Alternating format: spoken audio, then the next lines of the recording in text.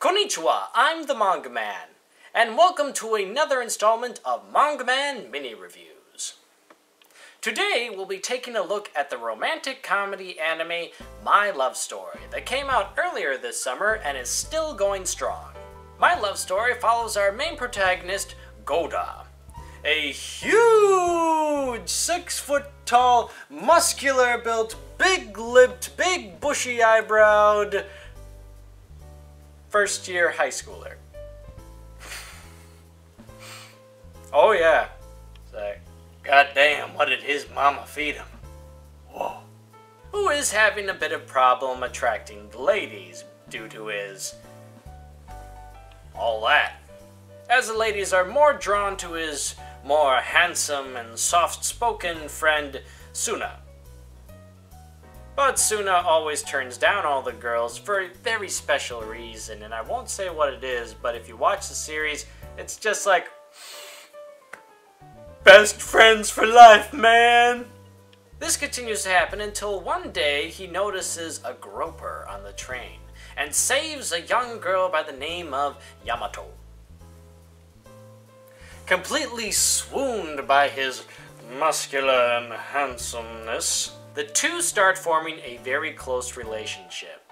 Now, if you're thinking to yourself, oh, well, another romantic comedy anime, like it takes them so long, or even never at all, for the main protagonist and the love interest to get together.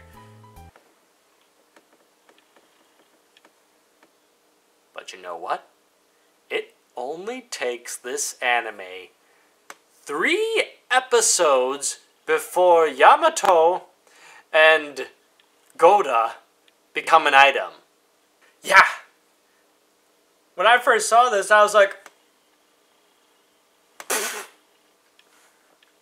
oh my god, they've done the impossible! They've finally gotten the main protagonist and the girl in a relationship! There is a god. And from there, the series follows Goda and his new girlfriend, Yamato, as they go through kind of the joys and struggles of first-time boyfriend-girlfriend.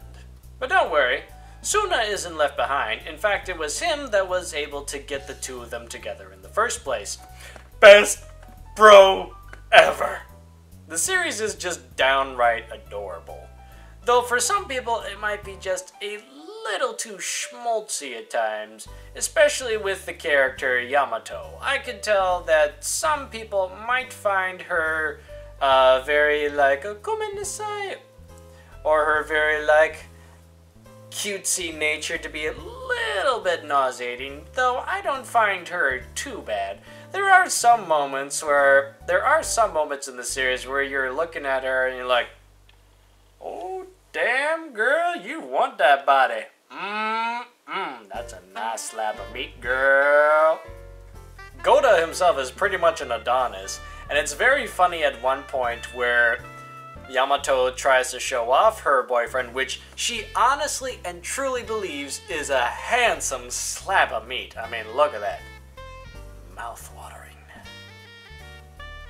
And her friends are looking at her like she's on the moon or something, like, this ape is your boyfriend? Not the totally hottie McHockster right next to him?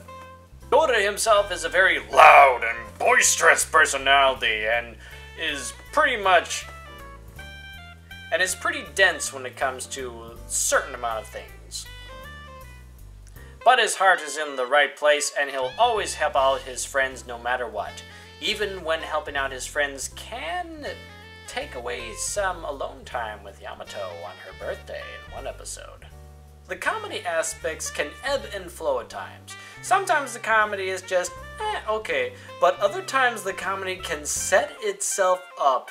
There's one episode in particular that sets itself up when Goda is trying to decide, like, I want to try to get into the same school as Yamato, and consults Suna, and I won't say what the payoff for it is, but that payoff, man.